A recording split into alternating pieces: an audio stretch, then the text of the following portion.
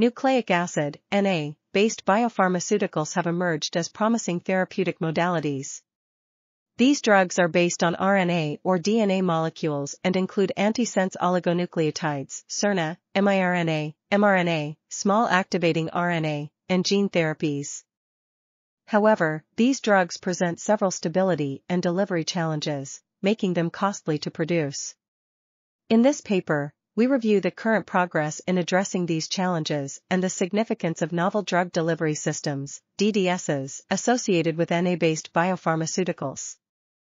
We also highlight the European Medicines Agency, EMA, and U.S. Food and Drug Administration, FDA, approved Na-based therapeutics with their formulation profiles. Finally, we discuss how these drugs could impact future markets if the remaining challenges and requirements are addressed. This article was authored by Rahul Ingle and Wei-Jie Fang. We are RTCLTV, links in the description below.